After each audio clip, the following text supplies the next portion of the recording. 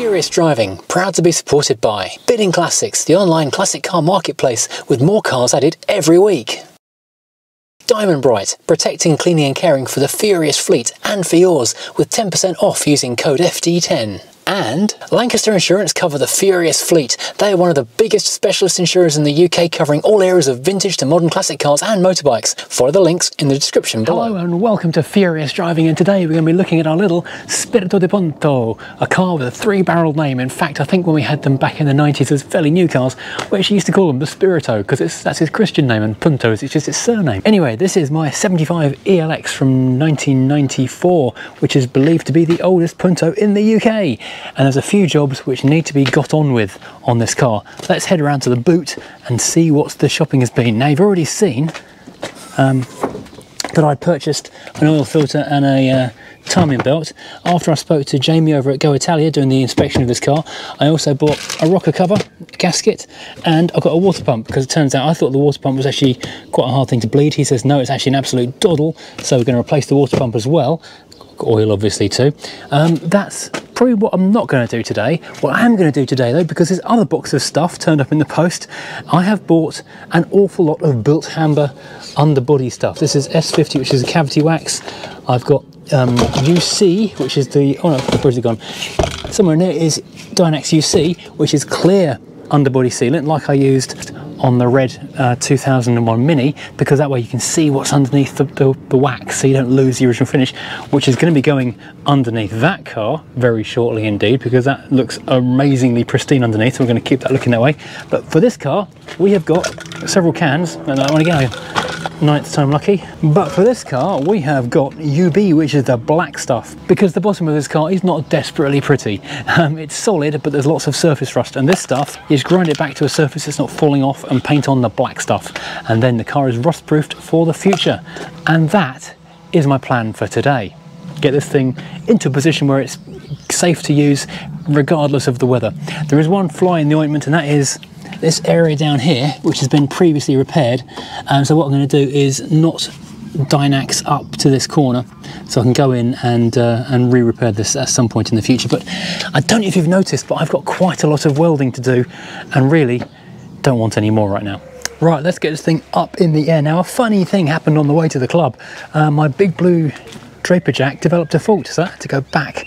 That's going to be repaired under warranty, and then they just swapped it out, which is fantastic. So nice new 3-ton draper trolley jack just there, low access, which is brilliant, so it gets under the low cars, really high lift, lots of power. However, I needed a jack while that one was away for a week or so, and so I drive past a machine mart a couple of times a week, so I went in and I grabbed a 3-ton Clark strong arm, which is very, very similar indeed. Also very low access, also very high lift, also 3 tons. This does mean that between the two of them I can lift 6 tons, and that means I can buy a truck or a tractor. That's probably not what that means, but anyway, no.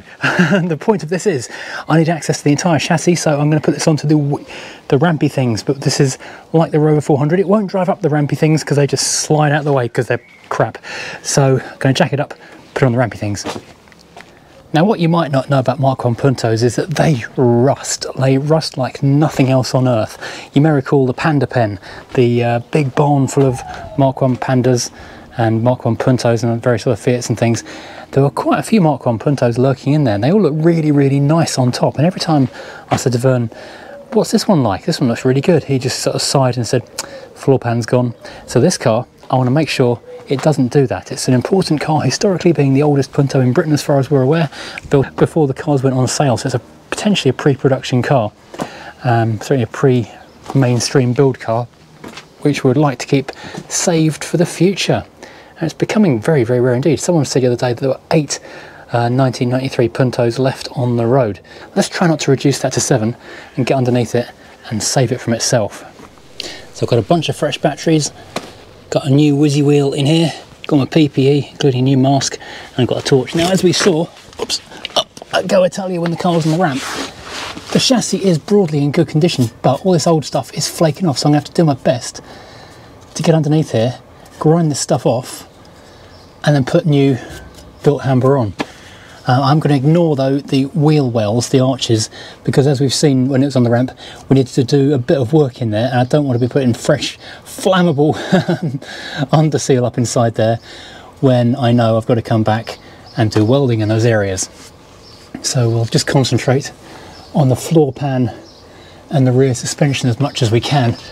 This stuff, for example, get it as clean as we can, then warmth on some Bilt Hamber. I do need to be doing the 75 as well with the stuff, but because we've got a hose pipe ban, I can't get the jet wash underneath that car, so I'm going to have to take it to a friend's house to jet wash it, and then I can get the clear stuff on like we did on the Mini. Also, the Alpha I think is due for a touch up in terms of under seal as well, and that thing will be as well. God, there's so much under sealing to do.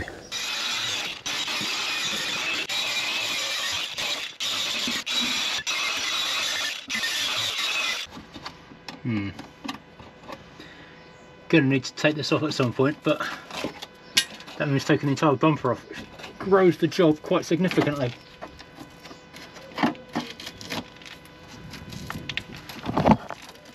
This whole boot floor is in kind of need of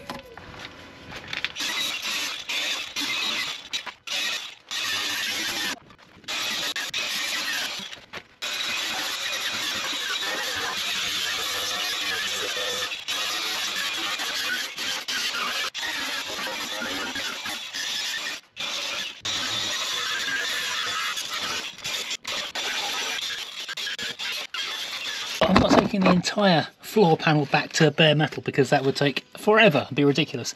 But what we have got is a lot of areas where the paint is just peeling off, and this is going to be causing problems because of water we've got underneath it. So we'll, in these areas, take it back until I find solid under seal, solid paint, and then we can call that a good point to stop. Otherwise it'll be ridiculous, and it's already very slow and messy, this job.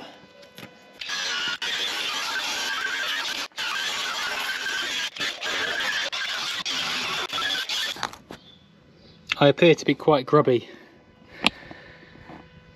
I'm glad I wore the mask and gloves and goggles.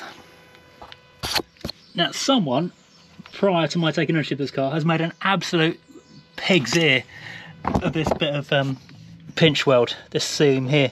You're meant to jack it just here. It's kind of actually a bit thicker, I guess, but someone's done a jacking just there without using the correct jack or the adapter to use on a trolley jack, and just mashed it. So I'm going to see if I can straighten this out a little bit,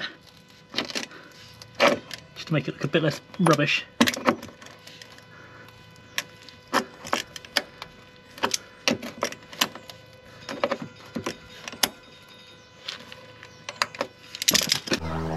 There we go, that looks a bit less rubbish. I'll just wire brush the falling off stuff off as well. These bolts that hold the plastic trim on are very rotten indeed, so we'll come back to that at a later date.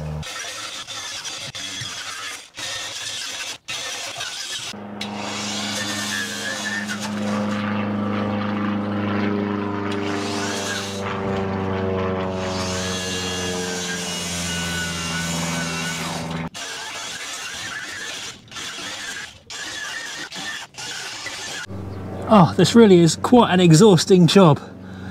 So messy as well.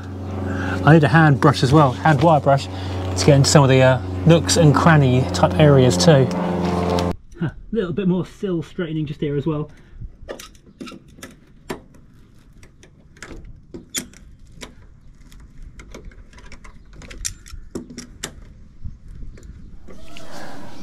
Well, now I've just finished with the grinder, and it's like a third day of weather right now. It's gone from pleasant to pouring rain to overcast to sunny again.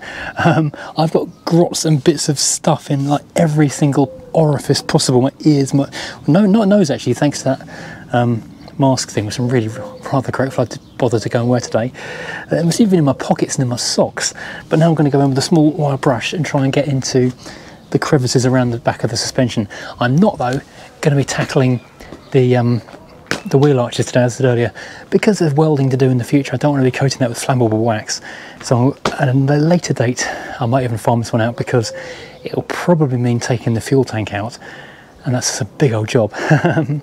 Yeah, I will get those wheel arches sorted out, because this this needs welding, but this is right by the fuel filler and I can smell fuel vapour. So I'm probably going to have the fuel tank out and the fuel pipes removed before I can tackle this. Oh. So yeah, this is an area which is disgusting. If I can do the back of this wheel hub, that'll be a bit more pleasanter. It looks a bit like it's not spent time on the bottom of the sea.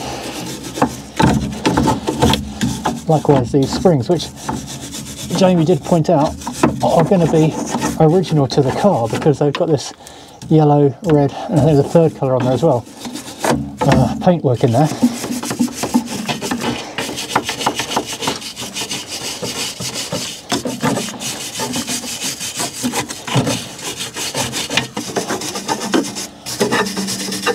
Now these look like original factory clips that are holding this stuff on. I'm not quite sure what to do with them.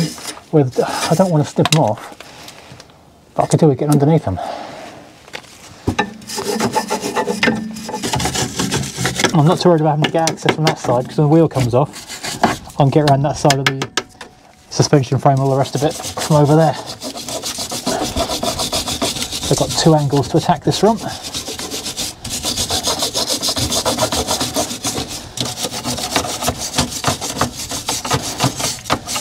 But this is all currently solid, despite the fact it's got a lot of surface rust on it. But I would like it to stay solid and not become a horrible perforated mess. And by doing this now, hopefully I can prevent that.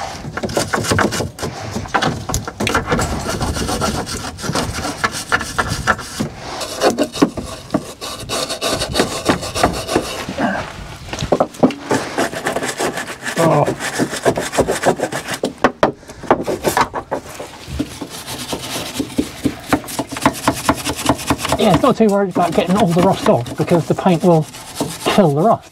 What I need to make sure though is that all of the old rust proofing is off it so that your paint can stick to the metal. But it is interesting how the passenger side is nowhere near as bad as the driver's side when it comes to the corrosion. It's like it's parked one wheel in the sea or one side in the sea, one side not. There's a tank hanger strap here.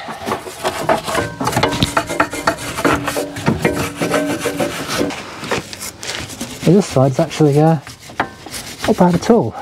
It's come up quite nicely with a bit of, even the fittings and stuff are quite nice on the brakes and lines. Ugh. Right, let's go get some squirty stuff.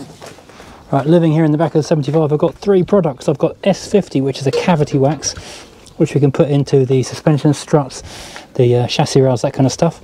We've got UC, which is clear anti-film corrosion wax, which is what's going to find its way on the bottom of this car fairly shortly. And we've got UB, which is firm film anti-corrosion, which is a black wax, which is what we're going to use for the bulk of this car because it can hide all the horribleness with it.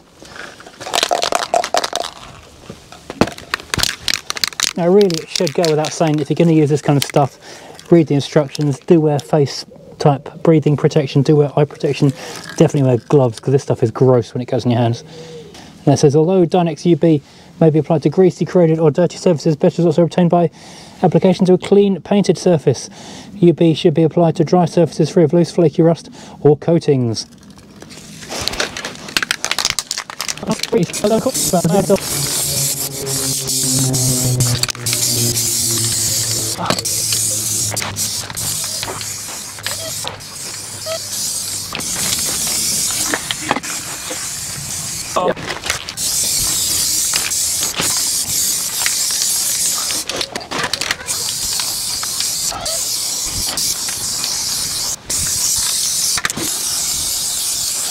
Okay, back axle time. You build the stuff up in layers, so you put on a layer now, give it a little while, and get back in a minute. There's springs, so it doesn't look quite so terrible. They won't get an advisory on the next MOT.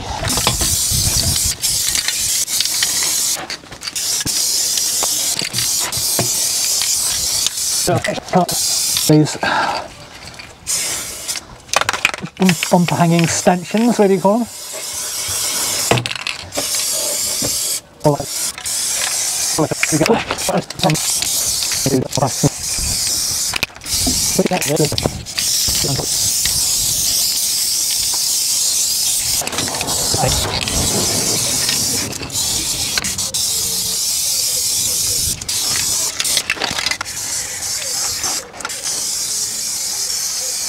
Tricky thing is to get different angles on the same bit of metal, so you get all 360 degrees covered.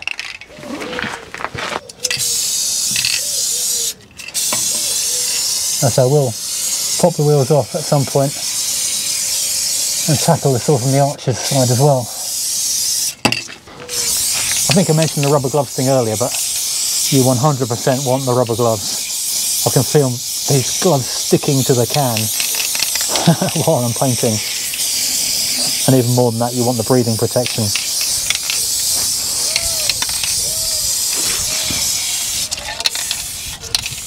This mask was only about a tenner, but you get like properly high level of filtration. The one tip I would offer for this particular task is to keep moving. Don't lie in the same place and try and do everything from that same spot. Because as you move around, you spy things you missed from a different angle. You move to the other side, you even change direction you're lying. You'll suddenly see a whole bunch of spots that you've missed. And that means you then get to cover the entire car, which you want to be doing. This actually looks really nice under here now. Now before I finish up in the back, I've got S50, which is the cavity wax, and I'm going to put some of this into the chassis legs, with the suspension arms. Oh, I should have put a bit of paper under there. At least that's full. And the driveway won't go rusty now.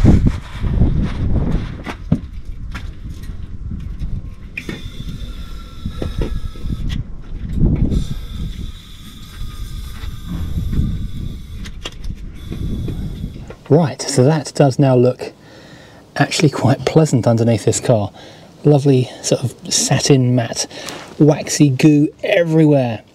I've even gone to put the cavity wax through any holes I've been able to locate. I thought I might find some in the door shuts, but I couldn't. But this does actually look really rather good. I need to get some brake and clutch clean on the tripod because the camera's sticky. The rear suspension now looks actually quite pleasant rather than shocking and MOT faily. And around this side, it's looking good as well. I think basically this is a situation we've caught the car just in time to prevent anything bad happening. Another sort of 6 months or so and we'd have had perforations in the floor, and this would have gone the way of pretty much every other Punto out there and have no floor left. But right now, looking good. When the paint's dried, or the wax has dried, I can get everything off the ramp, then I can take the front wheels off and go and do the front suspension as well, because that's a job for another day. Because honestly, I think I spent long enough underneath this car for one day. But certainly it's drastically improved it, and the old Bilt Hambering will have done wonders for the car's future longevity and not being a rusty pile of poop, which is always a good thing. Right, so hopefully this has been interesting and entertaining, and you've enjoyed seeing this car be saved for future generations. This, the oldest right-hand Punto in the UK, possibly the world. It's here, and it's getting better by the day. I do need to get some colour match paint so I can touch in this wing though. This whole car needs a bit of a paint up in various places. We will be at the Festival of the Unexceptional with it, hopefully on the 29th, assuming it continues to run well. But in the meantime, I have got, as I said at the beginning of the video, a boot full of other spares. So it's got a full service coming, it's got cam belt, it's got the rocker cover gasket. So maybe if the weather holds out tomorrow, I'll do that then. Who knows, we shall see. Right then, let's go and pack up my mess and see you again tomorrow. Like, subscribe, you know the routine. Do all the stuff, the clicky stuff. I'll see you later. Goodbye.